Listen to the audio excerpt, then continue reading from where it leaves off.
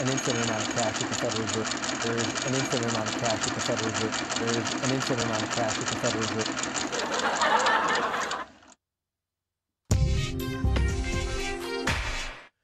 Good morning, Bitcoin. Today is Friday, January 29th, 2021. My name is Thomas Hunt, and here's what's happening today in Bitcoin. Robinhood restricts crypto trading due to extraordinary market conditions. Bitcoin spikes 20% after Elon Musk adds hashtag Bitcoin to his Twitter bio. That was all it took. Hot Doge, meme-based cryptocurrency, soars more than 800% to record high. But first, the price of Bitcoin. The price of Bitcoin is up 13.7% in the last 24 hours, with a last of 36,922, a high of 38,710, and a low of 31,987. That's $1 for 2,712 Satoshis. Volume was crazy, even for a Thursday, with 26,357 Bitcoins changing hands. The market is even longer than normal, with 92% of the market heading that direction. Bitcoin dominance was up slightly at 63.78%. Robinhood restricts crypto trading due to extraordinary market conditions. Extraordinary. Users reported that the trading app had halted instant deposits for crypto purchases on Friday. Robinhood confirmed the move, saying it was switching off such trades due to extraordinary market conditions. The move comes after Dogecoin, a digital coin based on the popular Doge meme, spiked as much as 800%. So it's okay to trade money when I lose, but when other people lose, it's not okay. Huh? Bitcoin spikes 20% after Elon Musk adds hashtag Bitcoin to his Twitter bio. Previously, he had been promoting Dogecoin. How's Dogecoin doing? Oh, I don't have the article, but there it is. Dogecoin's up 800%. Bitcoin spike drives rebound in hard-hit crypto mining stocks. Crypto mining stocks, including Marathon Patent Group, Riot Blockchain, Bit Digital, and others, are soaring Friday as Bitcoin's recovery continues.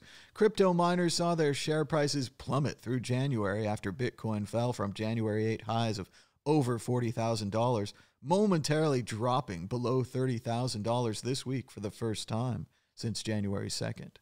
In the past 2 days, Bitcoin has recovered over 20%, and crypto mining stocks are soaring in response.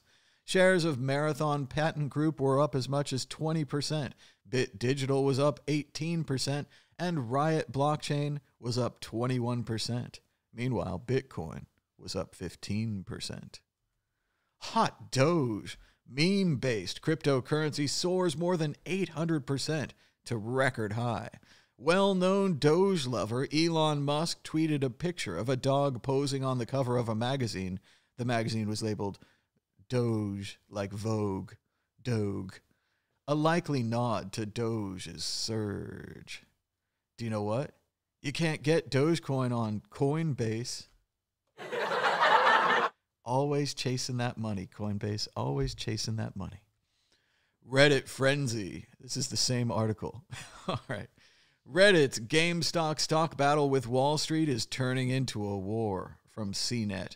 Wall Street's bets against GameStop were upended when users from a Reddit forum decided to bet on its success instead. Now billions of dollars are at stake. Wall Street investors have been betting that the struggling video game retailer GameStop would fall for a long time. But over the past few months, a bunch of Reddit users have been pushing up the value of GameStop shares instead. At first, it was because they believed the company was better off than the Wall Street doubters. But as GameStop's value has soared, Wall Street's bad bets have cost the investors billions of dollars.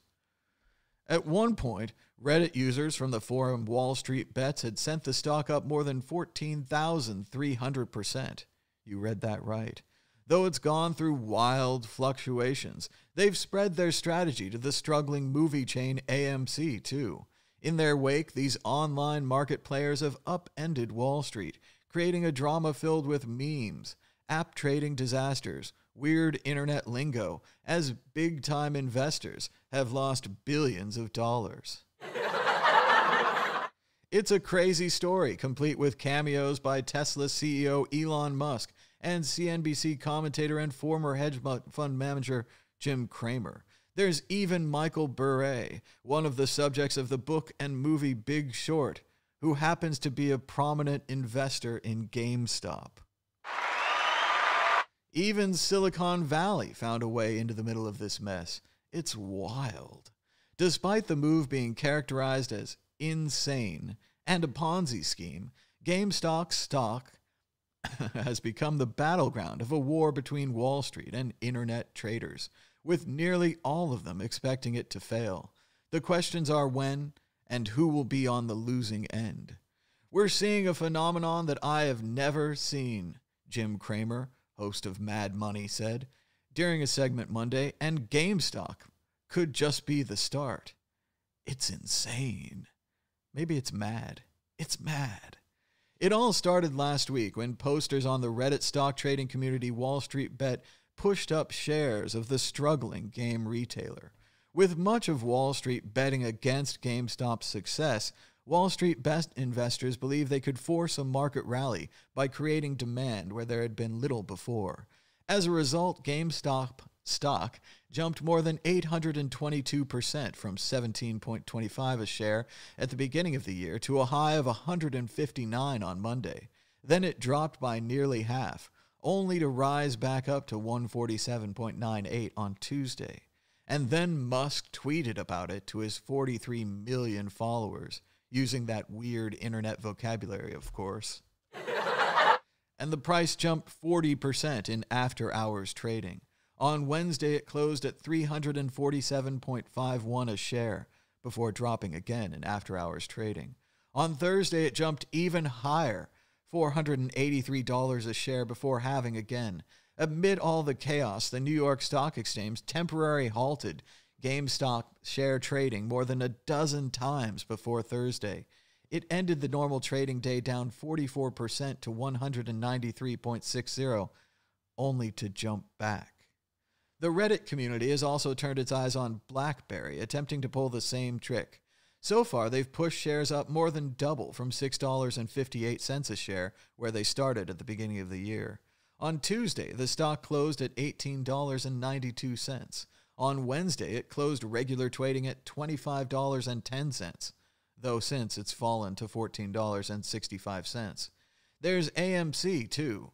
Reddit targeted that one, spawning the hashtag SaveMCAMC on Twitter. Its stock jumped from $2 a share last week to trading close to $19.90 on Wednesday. It, too, fell in after-hours trades after jumping Thursday, fell again to close at $8.63. App-based traders Robinhood, TD Ameritrade, and Webull responded to the fluctuations by restricting trades of GameStop, AMC, and other fast-moving stocks on their services. Do they do that during IPOs? Do they do that during Facebook stock? What's going on? Robinhood drew particular ire, leading U.S. Representatives Rashida Tlaib and Alexandria Cortez, as well as fascist Ted Cruz, to criticize its decision. At least one class action lawsuit has been filed already. It's a lot to take in, so here's what you really need to know. How did this happen? Effectively, the Wall Street's bets crowd realized Wall Street made a huge mistake. People known as short sellers who were betting GameStop stock would fall had been too aggressive. The Wall Street's bets crowd understood that if they could create artificial demand for GameStop shares with their own money, they could force Wall Street to recalibrate its bets, pushing prices even higher. And some investors who couldn't even back their bets against GameStop would have to pay even more. As Wednesday, there were more than 3.8 million members of the Wall Street Bets community, though it's nearly impossible to determine how many people are involved in GameStop, AMC, and BlackBerry schemes. What we do know is that all this activity appears to have created a short squeeze, where the short sellers betting against GameStop are forced to buy much more GameStop stock to cover their losses. That pushed the price up even more, which forces more short sellers to cover their losses, which pushes the price up even more. Some of the Reddit crowd believe that GameStop stock could reach into the thousands of dollars just because of this mechanism. Interesting stuff. Story continuing.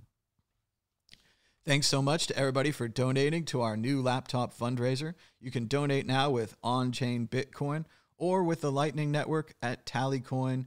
Link in the description below.